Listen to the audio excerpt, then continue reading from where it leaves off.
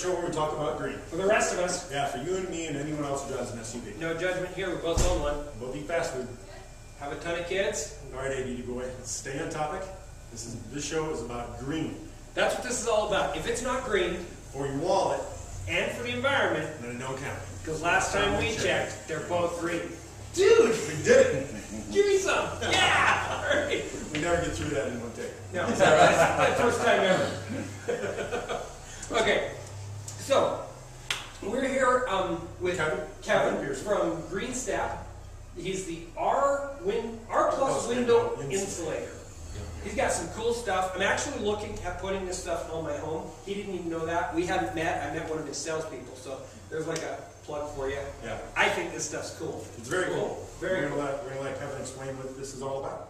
Sure, guys. What we got is we took the idea of insulating windows to a new high-tech step. We took polycarbonate, which is the backstop of a basketball hoop. So the thing is really tough. Wow. And EPDM rubber, which they put on industrial roofs now. We created a design that when you press it into an opening, this little gasket turns over backwards, and it seals the window in. So nice and tight. This window is literally the end result of what you get when you order the R Plus window insulator. You just slide it right in there. That goes right in the window opening. And that's it. So now you have the efficiency of a quad window. Because this is a double pane, this is a double pane. So I have 4 panes of glass in there, and I cut your utilities to about 40% of what you're paying right now. Cool. Heating and air conditioning. Yeah. Now you guys can't feel this, but there's no heat coming through. No. And it's cold out right now. So like, we can feel the heat off of this glass. Yeah. With that there, don't feel anything. And what else we've done? We've taken the opportunity to build a little mock-up model here that shows you what you can do if you put a little coating on the window for like solar heat gain in the summer. In the summer, the sun comes through, and one of the things, if you could step right over here and put your hand right there, that's the temperature you feel on your hand through a single pane glass. You see that single pane? Yeah. So now, if you put your hand over here in this hole, because the window's missing right here, you can feel the temperature through a double pane low E window. Now feel it in front of my window right here where that cutout is. There's nothing there. Now you can feel a little if you just take your hand, just feel just a little. Now put it right here in front of this reflective material. Wow. This reflective material is actually a piece of aluminum that has a whole bunch of little bitty holes in it. So what that does is allow you to look out the, wrong one, that's my sleep window. It allows you to look out the product and you see right through it like a screen, but most screens are black. So you see all these shades in windows and stuff, they're all solid black. The sun comes in and heats them up. You get all that solar heat gain in your house. Well, with this one, because of the type of pattern, the texture, and the deformation we've put on the tiny size holes, we keep the sun from coming in. About 75 to 80% of the sun will be reflected out before it turns into energy. Wow. The window companies and the window tint companies have been lying to you. Because when the sun comes into the windows, it has to absorb that energy before it reflects it. Same with the window tint. Because if you put tint right on a piece of glass, it expands and contracts differently. It gets hot before it reflects it. This reflects it before it gets hot. I've done that. I've put tint on my windows. So when you get them real hot, they squeeze down, they can crack your window. So we can go to an industrial building, a commercial building, like a high-rise building, any 20 stories high or whatever. We can put our systems in, all of a sudden you have a very efficient window and you cut the utilities by 40% in the whole building. Because what happens is that reflective face on the outside, I'm now reflecting all the heat out. Well, in the summer, we want it facing outside. Well, in the winter, we turn around and it's black. So now I get 2,025 BTUs per hour off of a 4x4 window. So I'm creating heat in my home in the winter. In the summer, I turn it around and I'm blocking all the heat out. So you take that same insert and just turn it around. Just flip it around. Pop it out, turn it around. You just take it out like that and you turn the thing around, slide it back into the opening. And now when the sun hits that, now I got the heat coming into the house. Very cool. So the efficiency of our window insert is really a retrofit product. So you can go into an existing home, existing restaurant. Go to a restaurant and ask them, where's the cold area? Or where's the hot area? They'll always point to it. Say, how about if I could fix that for you?